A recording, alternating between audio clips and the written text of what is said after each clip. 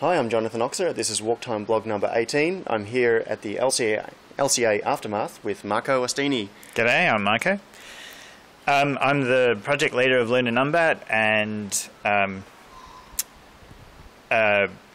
basically Lunar Numbat is a collection of enthusiasts and open source hackers and coders, and we're trying to make open source space science parts for our benefit, for the benefit of White Label Space, who are a Google Lunar X-Prize team, and for the benefit of anyone who would like to use these parts, so particularly Australian universities and education organisations.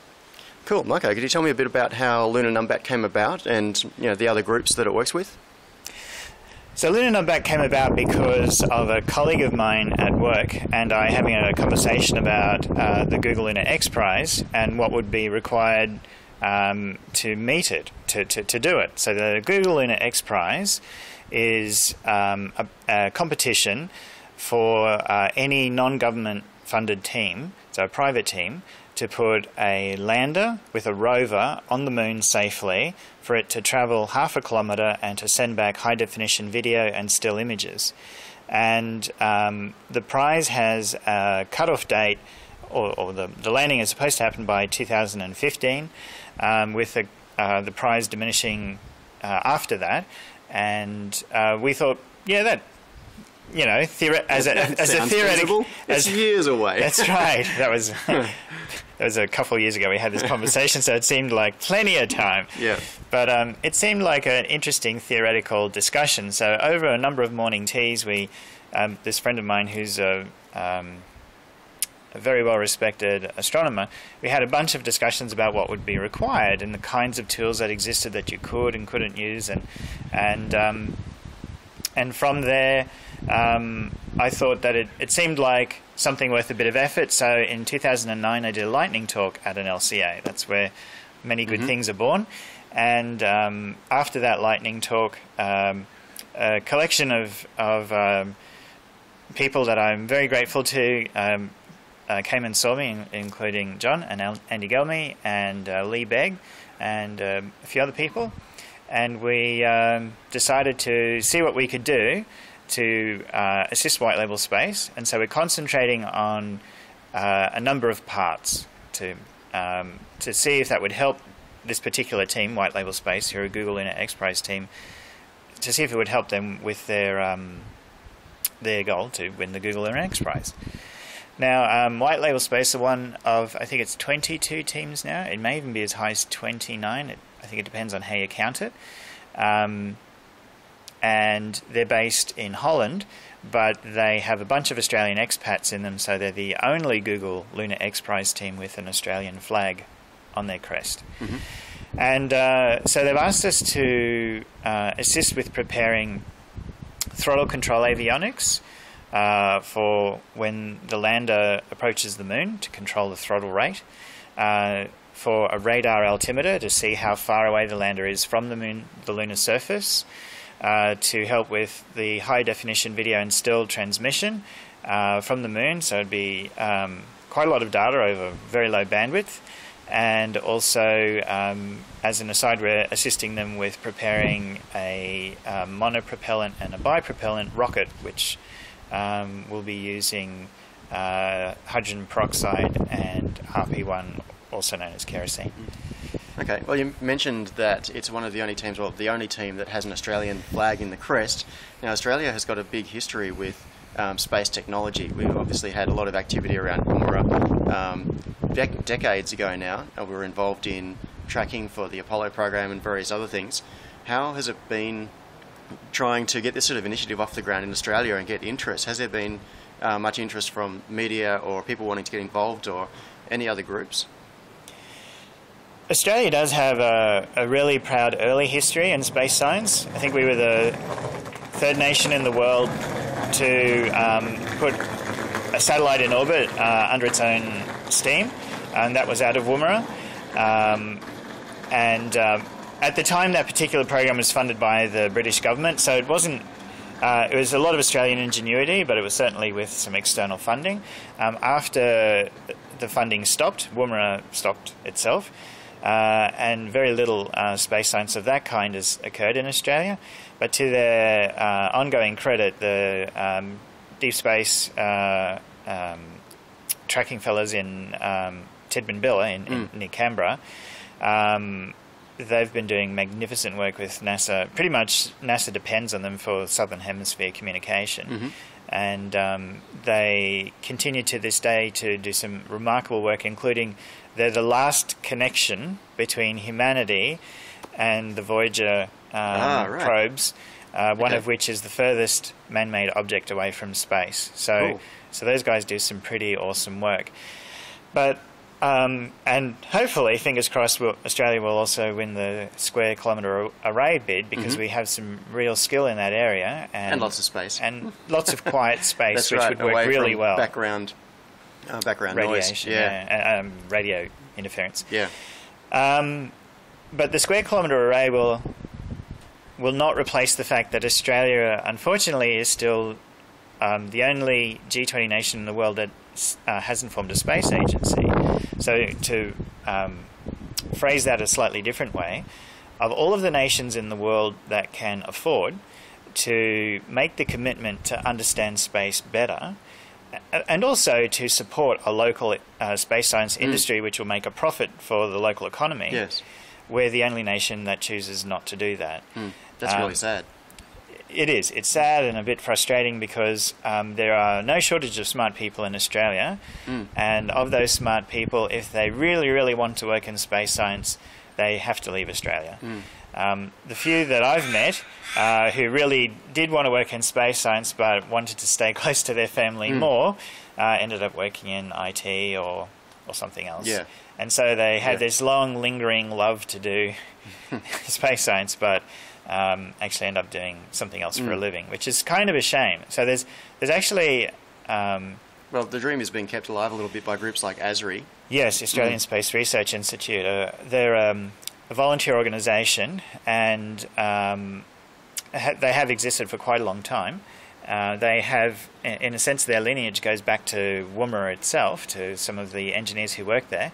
And they get together and work on building rockets and evaluating various missions, and they work with the defence people who look after Woomera, and from time to time have rocket launch campaigns using some rockets that are stored there. These are quite old. They're sort of... ex-military. Yeah, they're not rockets that are meant to go into space or anything, but they do have sufficient capacity and enough speed and enough strength to actually do a couple interesting experiments with. So a great test platform for avionics and small science experiments and things like that. Precisely. Yeah, they're very good for that. So ASRI perform an invaluable role, but really this should be work that's funded and supported by the Australian federal government. It should be a line item in the budget. And to put things in context, when asked what a space agency is, I guess most people think of NASA, which is like the most funded, largest space agency in the world. But many people don't realise that Bangladesh has a space agency, and Vietnam has a space agency, and quite a lot of nations that don't have the GDP of Australia realise the value and importance of maintaining research and ongoing effort in that area of science. And just a small amount of the funding that would go, as an example, to funding, say, sport from the Australian federal budget, let's say 5%, that would be more than enough to be funding an ongoing Australian space program and a space agency. Absolutely. And that would just make a huge difference to this kind of research in Australia, and actually keep some of that talent from having to go overseas. Instead, they could actually work in cooperation with other entities, space agencies and space scientists overseas. Sorry about background noise, hopefully you can still hear us. Now, on that subject, a year or two ago there was a bit of excitement that there was some initial funding for an agency. So can you tell me what the outcome was with that? I think there was talk at the time of hiring hiring someone as an executive officer, and there was going to be an office formed, but I'm not sure what the outcome was. Could you clarify that? Absolutely.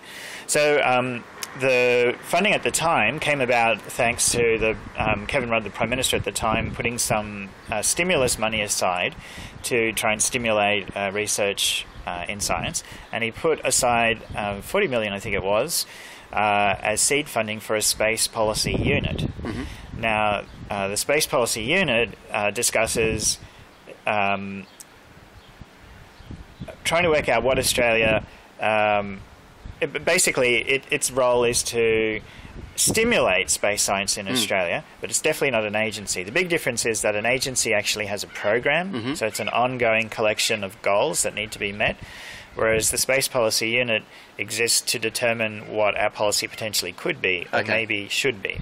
So it's about exploring some possible ground rules, or setting the scope, really. Fingers crossed, it might be it may be the precursor to actually having an agency, and it's fantastic that it exists. It's a great sign of hope. That $40 million was the vast majority of it was sent out as grants, much of which went to various universities, and some of it went to a few small organisations in Australia that do things like tracking space junk and various activities like that. So all of those grants went out to the various entities to try and stimulate those businesses and in particular academic programs and endeavours. So the vast majority of it, having gone to universities, fingers crossed, hopefully will provide the seed, if you like, for growth in space science in Australia.